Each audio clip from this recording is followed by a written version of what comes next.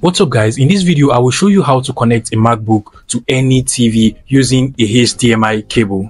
In this case I'll be using my MacBook Pro over here and we will be connecting it to my smart TV at the back. Now for us to do this we basically need two things. One is obviously a HDMI cable, and in this case we'll be using this HDMI cable over here. It is actually a HDMI to HDMI port cable. In addition to that, we are also going to be using a HDMI to Type-C adapter. Now in my case I'll be using this adapter over here. Now this is not just a HDMI to Type-C adapter, because it actually has other ports for like USB-C ports and memory card ports as well, but then it will actually work very well for us because it actually has a HDMI port and a Type-C cable that could be plugged to our MacBook. By the way, I'm actually going to be leaving a link in the description of this video where you can get both the cable and the HDMI to Type-C adapter at an affordable rate from Amazon. But once you have both of these, you're actually good to go.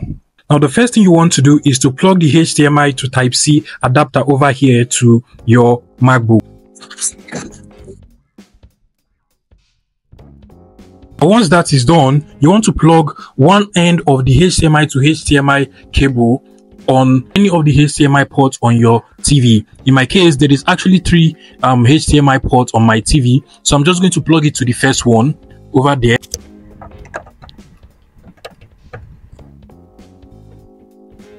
Now the last thing you want to do is to connect the other end of the HDMI cable to the HDMI port in the Type-C adapter. So I'm just going to connect mine like so.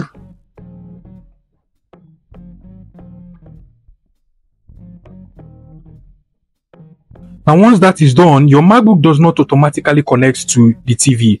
What you have to do is to basically go to the TV and change your input source to the HDMI port that is being connected to the MacBook. Now I'm going to show you how to do that on my TV.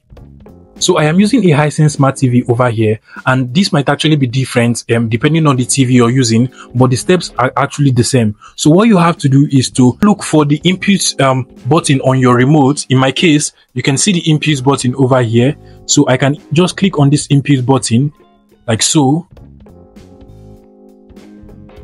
And then what I have to do is, since my HDMI cable is connected to HDMI 1, I'm just going to come to HDMI 1 and click on it. Now, once I click on it, it will start showing everything that is in my MacBook. So it is automatically connected to my MacBook.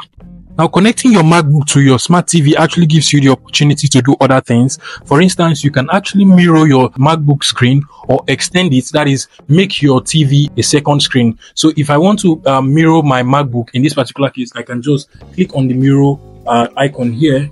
And once I mirror it, both my MacBook and my smart TV will display the same thing. You can see over here. And if I want it to actually extend the screen, that is making my TV a second screen or a monitor, all I just have to do is to click on the extend button over here. So basically it actually extends the my screen, so I can actually move things from one screen to the other using the extension. So it's more like an extension of my MacBook screen.